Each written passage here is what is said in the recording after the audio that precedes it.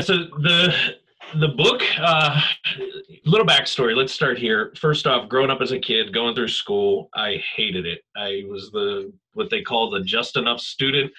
As you can see by the thing behind me, I was more into sports than I was into anything else. So getting out of high school for me was like, when I did it and I graduated, at the time it was the best achievement ever, because whew, that chapter's over. And I already knew before my junior year started that I was not going to college. That was not an option. Continuing education, no way, not for me. Unfortunately, that left me with only a handful of choices. My parents weren't going to let me just stay at home and kind of mooch off of them and live, kind of quote unquote rent free. So I either was going out on my own, or I saw that as my opportunity to kind of do the next thing as a man, join the military. And I said, that's it. If I'm gonna go that route, I'm going the Marine Corps version, and I'm going what they say is the hardest of the hard. Yeah. I'm going there. So yeah, all in on that one. Yeah. Take all of that, and over the course of 10 years, it really was actually supposed to just be a 4-year period of my life. Go in, do it for 4 years, come back out, go into the construction field, which is what I had grown up working in and helping in. And well, 4 years after I got in, that's when we're right in the thick of the Iraq war and the Iraq conflict. And if anybody, on here or watching this later on the replay remembers that 2004, 2005 window, the economy was starting its drop, right? We weren't in its big crash yet, but there was some signs that something wasn't going to hang on very well. So the guy that I was going to go work for basically said, no, you can't come back. I can't hire you. I said, okay, I'm going to re-enlist. Yeah. So that 4-year window turned to 10 years. Multiple, deployments. I've been all over the world, all over the globe with it, got out. And I knew one thing at that 10-year mark. They say that that's like the hump. You either stick and go the rest of the way or get out and go. And for me, I didn't want it anymore. I wasn't having fun. I was picking up rank and I was being put into positions that weren't what I kind of visioned myself doing when I enlisted. Basically, I was being taken away from the field, wasn't allowed to be with my guys anymore. I had to get into more senior leadership roles. The adrenaline of being out on the missions weren't there. So for me, that was my sign. I got to get out. And I talk a little bit deeper about the story in the book, where it all happened, sitting at my grandparents' table at Christmas, realizing what was really happening in my life. I was at the lowest of low at that point. I wasn't suicidal, but I was in a kind of period of time where I really didn't care what happened to me. So I threw away a 10-year career, got out, I was out here in California at the time, moved back to Northeast Ohio, no clue what I was going to do, no job lined up, enough money in a bank account to make it a couple months. It sounds like right now, it sounds like this pandemic situation for people right now, right? Like what? Yeah, that was a self-inflicted moment, right? It wasn't an outside circumstance that's got us in this position, but basically what a lot of people are feeling right now, this pressure of no work, money that can get me to a certain endpoint, and that's about it. I'd thrown myself into that, and then you throw on top of that an Italian family that pretty much looked at me and said, you're an idiot. Like, I don't know what you're doing, but that is a dumb move. And all I knew was I didn't want to work for anybody else. And I was just jumping into this entrepreneurial role. I had no clue what that looked like. A couple businesses failed right out of the gate until I finally got my feet underneath me. Fast forward through, that was 2011. Fast forward into 2017. A lot of businesses happening really well. I'm traveling the country, speaking, doing a lot of education for business owners in the real estate niche where I kind of cut my teeth in the business world, so to say. And somebody came up to me one day after hearing my story from a stage and said, you have got to write a book. And I started laughing. I'm the kid that didn't like high school. I'm the one that plagiarized every one of my English papers.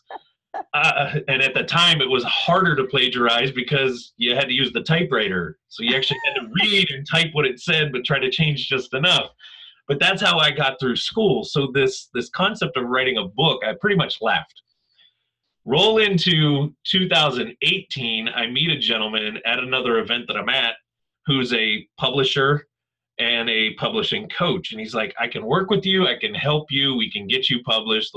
I'm laughing like crazy at all of this. So finally I said, you know what, screw it. Everybody keeps telling me I need to do this, publish a book. I'm going to go for it. And I'm going to see what happens with it. And even the book process of getting this thing to where it is today, copies all over the globe right now. It took me using my own techniques and tactics on my own self to get the book to the finish line.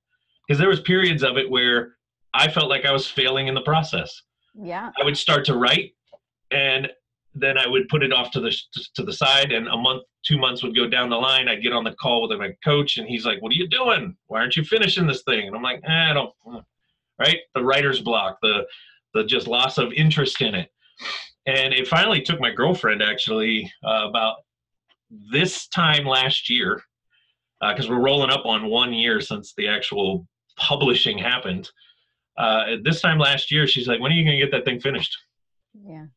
And it was kind of one of those shut up or do it moments that I talk about quite a bit, that for some reason Deanna seems to be the one to always hit me with. I say it all the time to my clients, people I work with. I talk about it in the book, and I get thrown at it all the time from her. And that's kind of where it all came from. Now, the concept of fortifying your mind, the tactics, when I really sat back and looked at my story, who I am, how did I get from this kid that didn't even care if he got a D as long as he graduated, to somebody now who is all about results and all about achievement and really just goes after anything that he wants to get. It was the time during the Marine Corps. It was my time during deployments. It was the stuff that we used every day that I had no clue when I got out of the Marine Corps that I was still using every single day to get through this whirlwind of emotional kind of roller coaster, so to say, getting into business for the first time, stepping into it in 2011 when the economy still wasn't rebounded just yet, right? And all of this stuff, yet it was these tactics, and it was kind of this playbook, so to say, that got me there. So when I started to sit down and write the book, I didn't want to just tell my story. I wanted to, kind of like you talk about all the time with your clients, I wanted to give somebody something that they could not just read and be like, wow, that was a good read and it was pretty cool, but give them something that they can read and immediately apply and make something happen for themselves out of. Yeah, because I'm loving your book too, because you're asking me to do stuff. Like when I read a chapter, I got to write things down. I got to think, and I got to think introspectively and honestly and transparently with myself. I got to confront myself and look at any gaps. And also I love the part you have in the book about there is always, it's like a silver lining. There's a gift in the failure. There's a gift in the experience. You have these questions that you ask us to ask, first, what did you learn? What did you learn from this experience? Because there's value in that. So there is no failure to me anymore through my life experiences. You are eloquently stating what I have come to find. I'm building the quality of my character. That's my ultimate goal. And so anything I experience is helping me do that. So to grow through things rather than just go through them, to be changed. Because that's what I really love about your book and who you are and how you live. It's not just about reading this. It's not. It's about doing what it says. Having these conversations with yourself, right? Holding yourself accountable, being honest with yourself. Where are you dropping the ball? What did you learn from dropping the ball? How will you play the game differently now? What will you do now that's different? Yeah, I mean, it's something people have told me forever. I never really realized it about my own self. I don't wait to take action on things. I just do them. And there's some really good books out there that I've enjoyed. I've got it out there in the other side of the office here. I've got an entire bookshelf full of them. Some of them are really good. They were just great reads. But what I've realized is when I've read something or I learn something and I immediately apply it, Whether I know exactly what I'm doing with it, not how it's going to come out, that part doesn't matter. It's about just taking the action. And that's how you take a quote unquote failure that many people would fall into and be like, I'm too afraid to do it because I'm going to fail. For me, I look at it like, how fast can I fail? How fast can I screw up the first 10 times so that I learn something from it to be able to make it the best that I can absolutely make it? And that's the premise. And it kind of goes to that quote that you were talking about from Winston Churchill. Failure is not failure. It's No. just a stepping stone that we take to get to success. And those that succeed are the ones that are able to shut down that thought of failure faster and get to the failure quicker. I think so too. And I think one of the things that can get in the way are these negative thoughts, because I love your relationship with your negative thought persona, because I had felt it myself after September 11th. I had had a very successful business for 12 years. It was on a growth spiral that was not ending. It just kept getting bigger and bigger. I was totally had my life surrounded and obsessed with that whole experience. And then September 11th shut it down. And then the whole business landscape changed. It was jewelry, so it was made in overseas. So even after September 11th, the whole industry changed. So it wasn't just that big event to take me down, but it was also the aftermath evolved into a whole new landscape where, all the prices were cut and manufacturing overseas, and, accounts were no longer buying from locally made people because of bottom line money issues. So there's so many things to be displaced, right?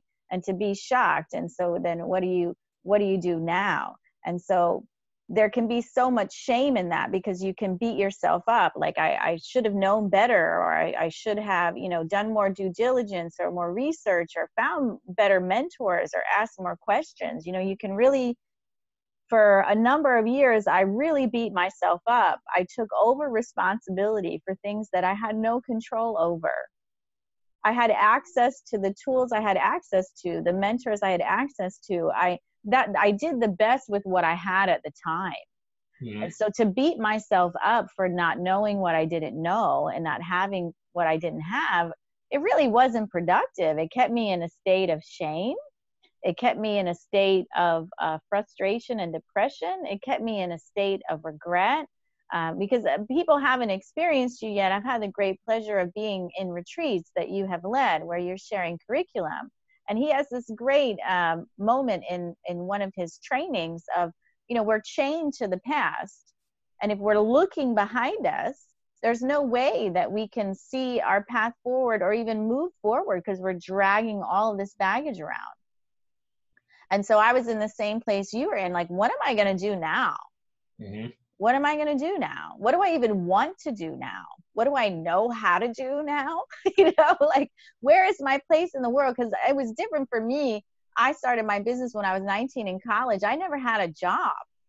I had like little piddly jobs while I was in high school and when I was in college a little bit. And then I had my own business.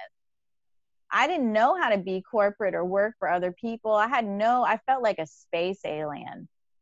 And two, that was a whole learning curve too, just to be in, again, these new environments, new challenges. How do we face this new stuff? How do we dive in? Like, I didn't know how to do this Facebook Live thing. You coached me through that. I don't know what I'm doing here, right? But like, we have to take this step forward and trust, right? Our intention is good.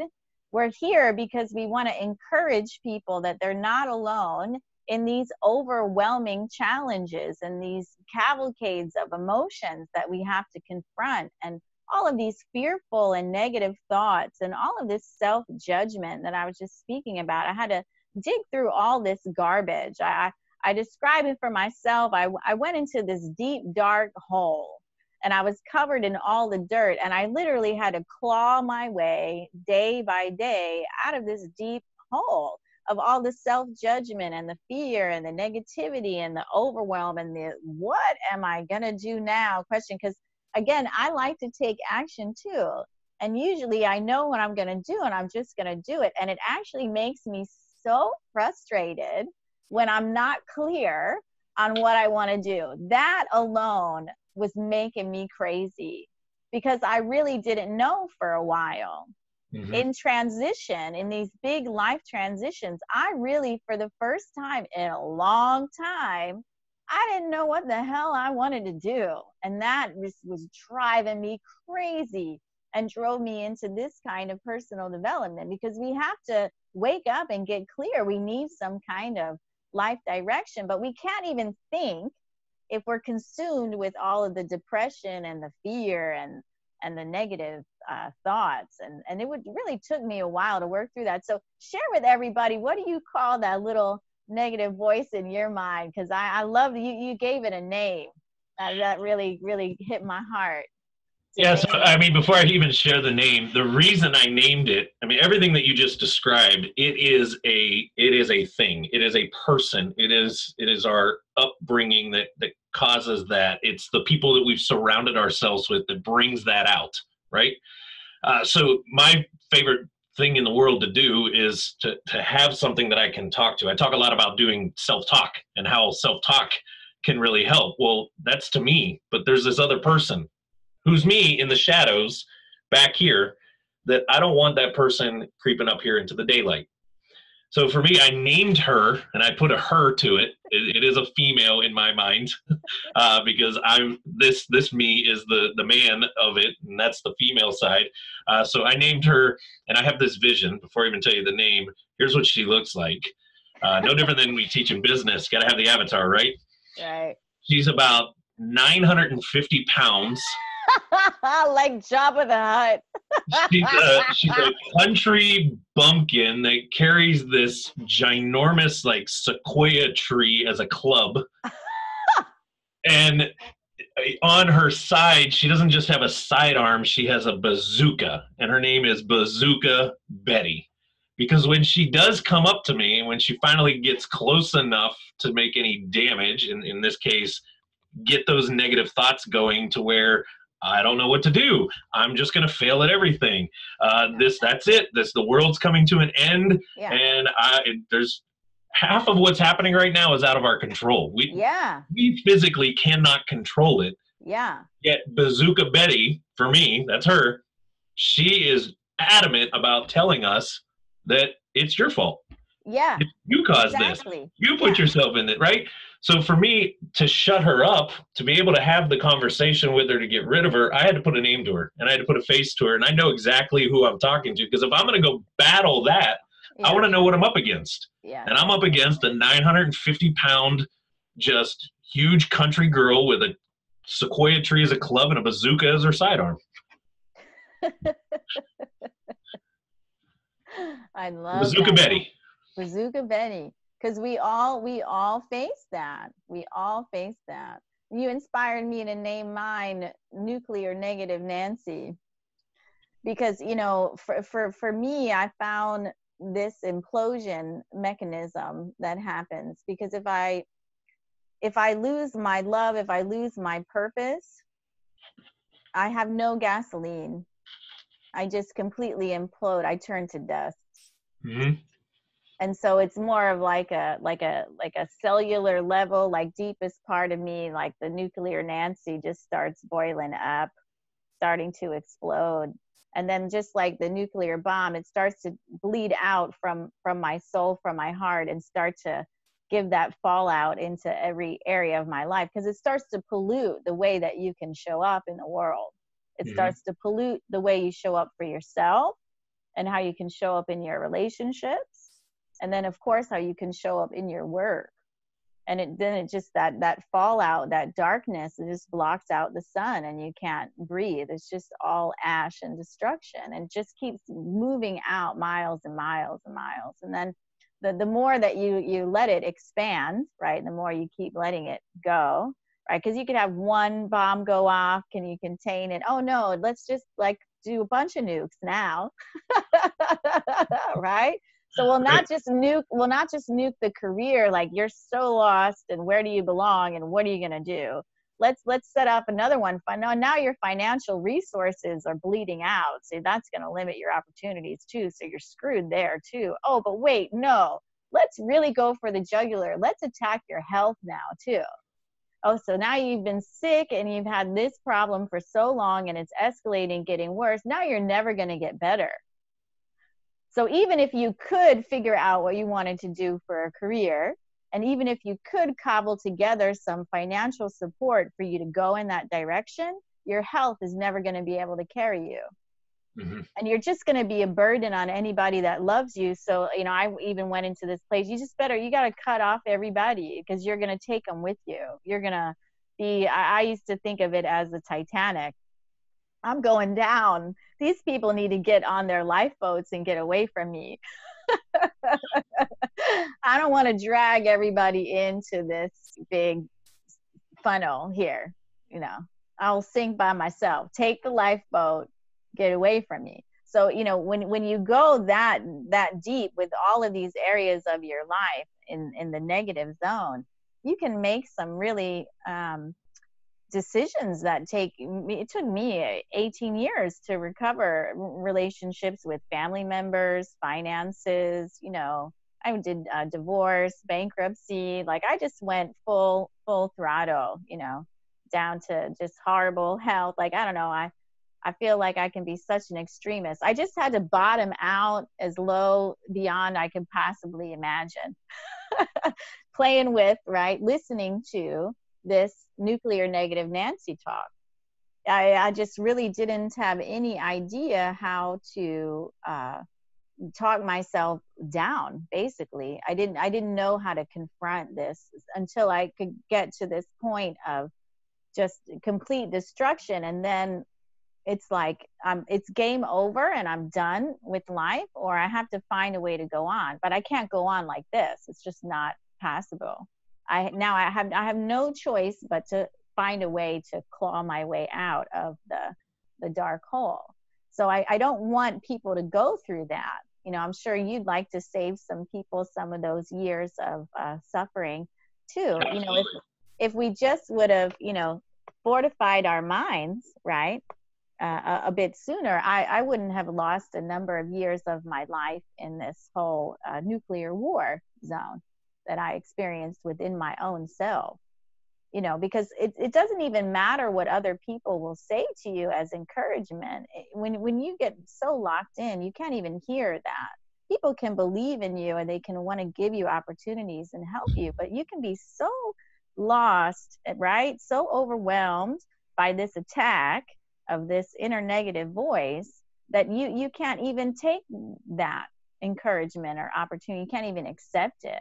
You can't even take it in and feel it, which is one thing I wanted to go into your book, because one of the things I really loved is how in depth that you went into in your book. So for a number of years, many different training opportunities I've had, books, what have you, we all talk about visualization. And I've been a yoga instructor, meditation teacher since 2007. We do guided imagery meditation, for example, right? But it wasn't until I went into graduate school for acupuncture, one of my favorite teachers, Michael Redman, he told us day one, you have to make this material mean something to you. It has to solicit emotion, or you're never going to remember it. You're never going to care. And that really had a profound effect on me, because if I can associate medical education material diseases with a person that I care about. So then I started to diagnose everyone I ever met and my family. Like, I had to put a face on these conditions of someone I cared about to solicit the emotion. I'll never forget this material now. So it's like this Bazooka Betty. It's like my nuclear negative Nancy. I see you. I know who you are. I will never forget you. And then now you're a part of me. I know how to deal with you now. Right? It makes such an impression, because you went into, I've had it taught to me and read many books about visualization and how powerful that is. And we hear that athletes will do that, right? Visualize playing the game. And you as an athlete, you talk about the power of that too, that you've done yourself. But I've never had it so eloquently explain the importance of making sure that it solicits emotion in you, and that it's the power of the emotion that you feel that creates the power of the visualization to manifest in your life. I just think that's so important and so profound, and you said it so well in your book, and I really want that point to be made for people. Yeah, I mean, when you look at it, the reason the emotion is so important for anybody can sit there and visualize whatever they want to visualize. And we hear this a lot, especially in the personal development field. You got to visualize it. Visualize. If you just Yeah. visualize it, it'll manifest itself. Yeah, why not? It's the secret, blah, blah, blah, right? That's all you need.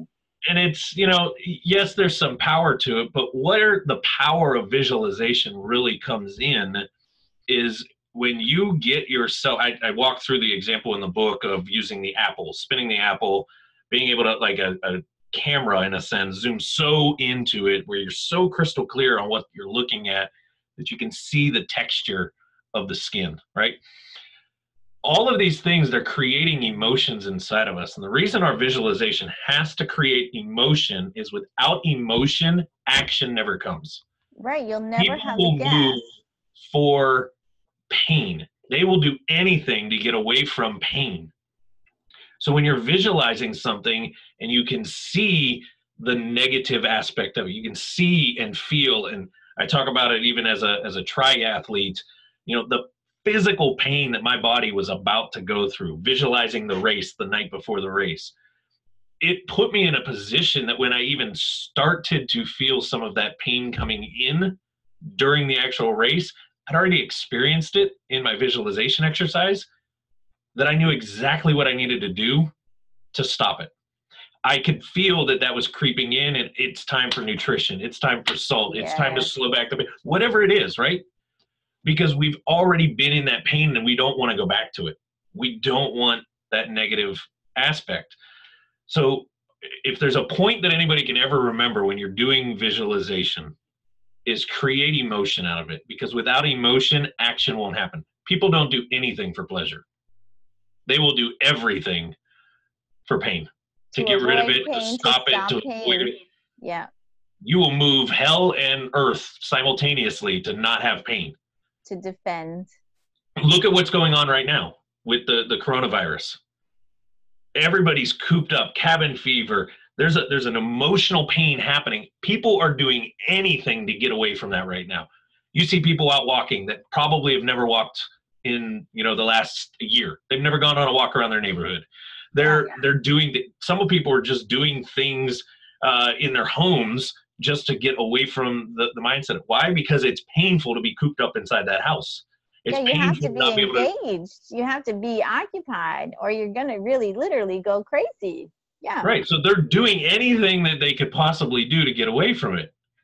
Well, when we take that into the sense of visualizing, and I see some of these things happening, and I visualize pretty much daily.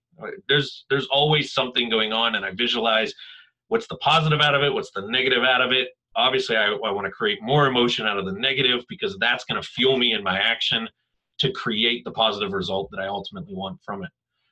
So create emotion so that you create action. But I love what you said about not being afraid, because people get so caught up in only positive emotions, right? We want only positive emotion. We don't want to acknowledge the negative emotions and the dark places. And I like that you courageously confront that. And that's one of the things I love from the work of Byron Katie. You confront the painful thought, and you think about it from different perspectives. You challenge it. You challenge the thought, right? You don't try to avoid going through the visualization of the challenges of the triathlon. You're being real about it. And then because you're being real about it, then, right, you decided, okay, so, right, I have this kind of nutrition. I'm probably going to need it at this point in time when I feel this way. Because I had done this with my acupuncture board exam. So I did this 4.5-month course. I studied 4 to 8 hours a day, 7 days a week. I took 4-hour practice tests. I made myself into a machine of answering these electronic tests and questions, so that I got to the point where I exactly knew my pace. I had to take a break after every 40 questions, or I would get burnt out. Because if we didn't take the break, we could see we would have this brain bomb out moment where I would miss questions that I totally knew the answer, but I just had brain fatigue. Mm-hmm. And then because I have orthopedic pain, I cannot sit in that practice test situation. They didn't allow a standing desk. They didn't allow anything that I would do with the computer in the testing center. They didn't even let me put my feet up. Like it was bad for me in that chair. So I knew you need to you're going to be angry. Things are going to start to hurt. You're going to need to move. Every 40 questions, you're going to get up because you were allowed to go to the bathroom, and then you had this locker where you could get a snack from, and they were like watching you because they don't want you to cheat, right? Mm-hmm. And you had to do a fingerprint to get in and out of the room. Is this whole thing, and they must have been like, this girl has no bladder. She's like going. I was like, it's not about the bathroom. I want to walk. I want to walk down the hallway. I want to go in the bathroom. I want to breathe. I want to have my snack. And so I was, for brain function, right, we use a lot of fat and sugar in the brain. So my whole thing were I love these Flax for Life brownie bites. It's like a healthy, right, brownie situation. Just healthy for me because I have issues, right, with grains to eat other stuff. But it was a hit for me. It was like drugs. I'm going to eat this awesome brownie. I'm going to get this big sugar spike. I'm going to walk. I'm going to move. My body's going to hurt less. And I'm going to go in and attack that next 40 questions. And so because of all of that prep, because I did the work at home, because I taught myself every day, I mimicked that test. Mm-hmm. Every day I made myself go through it. Even beyond visualizing it, I did it over and over and over and over again until at the point when I was taking the actual test, because I got so exhausted from that run. The training was so exhausting to me, but it was easy when I was in the room because of it. And at that point, I exhausted myself working so hard, so much. I was so tired. I was so over it. I just wanted it to be over. And it's what you're saying is so true no matter where it falls, right? I've done multiple Ironmans, half Ironmans, and we always used to say, like, the hardest part was the training. It was a reward to get to race day. Yes. Because, well, I only got to do this because I put in all of that work. Yes. It's built me up to that same point. Business. As a business owner, it's the same thing. If you're doing these things every single day, then when it comes time for it to actually happen, it's easy. And that's the point of fortifying our mind. If we're fortifying our mind every day, whatever challenge that comes is no big deal when Bazooka Betty shows up. You got this. You can laugh in her face because it's ridiculous that she's trying to mess with you now. And that's my whole goal about resiliency. I'm not worried about what happens now. I already faced the worst challenges I ever faced with way less experience and tools, way less discipline. But again, it comes from doing the work every day, because you just said you visualize every day. Every day. Not just sometimes, not just a few times a month, not a couple times a year, not just for your birthday. Because that's the thing, it's the training. Like, I give myself acupuncture every day to refine and reset my nervous system because I can tend towards PTSD. I'm not going to go back there. I refuse. So I got some better tools. There's absolutely no possible way that I can ever go into PTSD again. I got too many tools. I'm refining my nervous system. I got my needles in here right now. I'm not messing around. You're always, every time we talk, you always got needles somewhere. Yeah. So again, this is the point of sharing you with this group. And I love that you show up in life to share your experience and train people because you're living it, you're doing it. Because that's really the point. We're not asking anyone to do anything we're not doing. This is the point. We need to choose our tools and we need to use them diligently every day. It's the only way that we will become resilient and able to face any challenge that comes in life. And there are many like this pandemic that we can't control. I couldn't control September 11th. I can't control this pandemic, right? We had SARS, we had the bird flu, we had Ebola. Like, this stuff happens, right?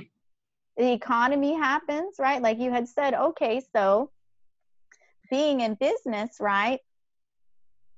When the economy's down, it's an opportunity, isn't it? You're in real estate. The whole world is on sale for you now, right?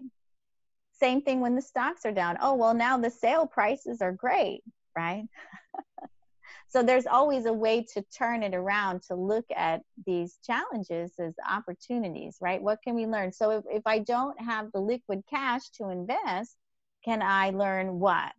That these cycles happen, right? If I wasn't prepared to take advantage of it right now, I can be aware it's going to happen again. Maybe I can prepare for the next one. What can I learn from this one as it's before my eyes, teaching me, right? What the cycle is. So, you know, a lot of people, I think too, I wanted to say this because we can feel like, oh, I missed the boat. I wasn't ready for this. You know, a lot of people live paycheck to paycheck. A lot of people have been overextended with credit. I myself, I had expanded into my own practice office last July. I made a huge investment in that, not just working for other clinics anymore. That was a big step. And so I don't have a lot of liquid savings resources. I invested a lot of stuff. This is not particularly good timing for me to take advantage, right, of these sale prices. I was like, oh, wow, you know, I could have really bought a lot of cool stuff. Right? But I already invested the resources I had in my practice that now is mandatorily closed. It's hysterical, right? Now my office is a place that I go to take care of my plants and make videos. It's a set. It's like a playground, right? But that's, I mean, that brings up a really good point. And let me just for a second here put some clarity, right? The concept of fortifying your mind, it's a combination of tactics. It's the tactics that we used in battle. It's the tactics that we use when planning any kind of a patrol or mission or anything like that. We've hit on a few of them here, but it's the first tactic is just about simplifying. And what you're talking about right now is just that. It is this concept of simplification. Listen, it is what it is right now. You've got to simplify what you can do, what you can control, and execute on that. If you weren't ready for this, newsflash, nobody was. Yeah. The second portion of that newsflash, it's going to happen again. Yeah. I laugh when I hear people say something like, oh, well, when this is over and we're back to normal. What is normal? Yeah, exactly. Right? Normal is constantly evolving. Normal, you know, there is never going back. It will never be exactly the same, ever. So you've got to take this time to look at it and say, I've got to simplify down now. Right now, we've got to super simplify. And then as things start to evolve and change and we can kind of somewhat get to what we thought was normal, but it's still going to be different in the future. Yes. Right? Things are going to change. So I'm going to need to simplify some of the stuff to fit in that moment. Visualize. Tactic number 2, we've been hitting on that like crazy. Now's the time to be visualizing the simplification of it. The other 2 tactics behind that, they kind of play off of each other and go hand in hand: emotional control and non-reactive. Yep.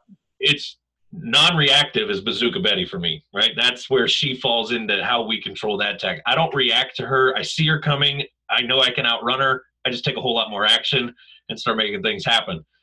That's not reacting to the situation. Listen, we're all in this pandemic right now. We either got laid off or we've all got small businesses that are, you know, not closed. They're either closed or they're just not being able to do what they want to do. I was supposed to do a live event in a couple weeks here locally. Well, that's not going to happen. Well, I can't freak out about it. I can't react about it. And I can't let my emotions fly. And that's this idea of grabbing control of the emotions, grabbing control of the reactiveness, visualizing our way through it, simplifying the process to hold control of those. And then you sum it all up with the final tactic of have a pack of lions. Now, I choose lions because I love the breed. I love that animal. I love what it stands for. I love it being the king of the jungle. And nobody messes with a lion. when it's got its lions around it and its lionesses with it, because they're too tough. So we can't do all of these other tactics alone all the Yeah. time. You've got to pull people in. You're one of my lionesses. MJ, I think that you had yesterday, Yeah. on and did some video with him. He's another one of our lions in Yeah. there, right? Why? Because when I've got a bad day or a bad time or things aren't clicking, I got people I can reach out to then help with all those other tactics coming together. And I wish I had my whiteboard because I could draw out with, maybe we'll do that on Sunday. So Yeah. everybody can have to join in on Sunday to see it. But it's the whole thing of we're trying to get to a better future, walking on this thing called life, being chained to the present by this ball and weight that's holding us back here in the past. And all we're doing is spending time looking here, trying to get here. And we have no idea where we're trying to go. Dragging all of this dead weight with us, that we are in control of whether we drag or not, because that's the whole thing. We are in complete control of our life experience from what we choose to focus on. And that's what I love about your Fortifying Your Mind tactics. We are in control. We can have those conversations with ourselves. We can change our focus in a new direction. And as you had said, I had to learn the hard way. I had to focus on what I can control. Mm-hmm. So right now, I can't focus on all of the investment I made in my practice and the funds that I don't have, right? What can I do? Actually, what can I control? And then one of the things too, I am highly motivated by purpose. We connect to our why. My why is to serve, to use my experience to make my pain have a purpose, to not have all I experience be in vain, to have it serve humanity, to not just be a whole bunch of suffering for nothing. So I was going to have this Sunday as a live event. I wanted us to be at the Aldersgate Retreat Center in the Palisades. I had made the reservation. I had to cancel it. This was not really my plan, but I wanted to do this, talk to you today, have this event with you, because I want us to serve people. Because this community you're describing of lions, we are stronger together and we can lift each other up. We cannot do this life alone. We will all face these hard days and these negative voices. And sometimes we need to turn to someone who is for real, who's been through it, to talk us to get up again when we're tired from the mileage. And we are dragging that ball and chain again. Because it's easy to pick it up at any moment. We can always go back into the past and load up that chain with several dead weight balls to start dragging them around. I love how you said you decide to outrun your Bazooka Betty by taking action. Because again, within this landscape of being at home, this is what we can do. We can read great books like this, and we can answer the questions you ask in the book. We can do the work. We can use this time to face all these negative fears and thoughts and learn how to take action and outrun them, run beyond them. I like to say I run through it. Because it's all smoke and mirrors, really. Right. So with the sheer force of us taking action, the wind we create blows out all of the illusions and the smoke and mirrors of all this dust and fallout and destruction. It's all BS. It's really meaningless. It doesn't matter. We don't have to judge ourselves by it, make up all these reasons. Like you said, from the past, your upbringing, we all have these ideas, right, about what success is. Like, what is your self-esteem based on? Right? So is it how much money you have in the bank, or the car, or the house you have, or or how popular you are? There's all of these exterior ways we can measure success. That's not simple, is it? That's dependent on all these things we can't control. So now for me, I measure my success. How well did I show up for myself? Am I doing the work? Nothing can make me feel bad. Nothing can take me away from my sense of my power, my own control over my life. I own it. I showed up for myself today. That's what I could do. I don't have anything to feel bad about. It's not based on any of these exterior things to have or anybody's opinion of me. I need to know I showed up for myself, then I'm bulletproof, right? I think 100%. you are so about that too. So I really am so grateful you could be here today. I know we're probably running out of time. I could talk to you all day long, every day. I want to, Good, but that's why people should come in on Sunday. We yes, think some of this stuff. I know when I'll be talking deeper about some of these tactics, processes, that kind of stuff. So thanks for having me on today, and I look forward to Sunday and yeah. that are there. Yeah, so thank you so much, everybody. So there is always something that you can do. Shawn Tiberio is a great lighthouse to shine the light on what it is that you can do to support yourself, to become stronger, and what is the action that you can take. And I'm so excited for you to see him on Sunday. You got a taste of his awesomeness today, and we'll pick it up again soon. For sure. Thanks again. Thank you. You have a great day, Shawn. Thanks so much for everything always. As well. All right. Bye-bye.